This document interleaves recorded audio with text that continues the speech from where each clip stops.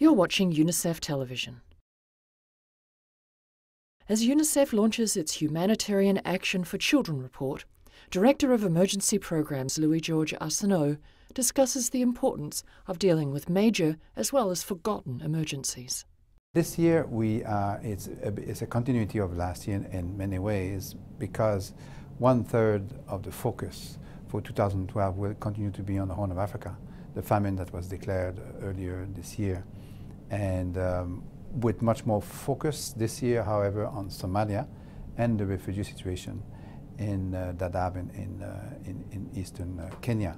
But also what is looming in the Sahel, where there are 8 countries which we are preparing for the worst case scenario for yet possibly another famine. These are the population, the people, the countries which are under the radar screen. They're not hitting the news, they're not headlines, but they are situations where people are very vulnerable and they need the support more than ever. And there are several countries like this in 2 or 3 continents that need a sustained support. And that's why we are advocating to this report, annual report, that these countries receive greater attention.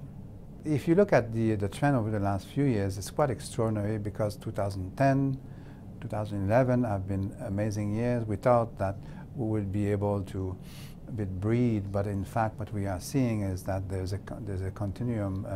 UNICEF has raised almost $1 billion average over the last 2 years for humanitarian action, which is unprecedented in terms of what is being called for, a 1.28 this year, 1.4 last year. But what is unprecedented is not only what is appealed for, but the resources that we've been receiving, because the number of crises are not decreasing, the complexity and scale and number of people affected are not decreasing, either through conflict and very much now more and more on natural disasters, which we are dealing with by hundreds every year. You've been watching UNICEF Television. For more information, visit unicef.org. Unite for Children.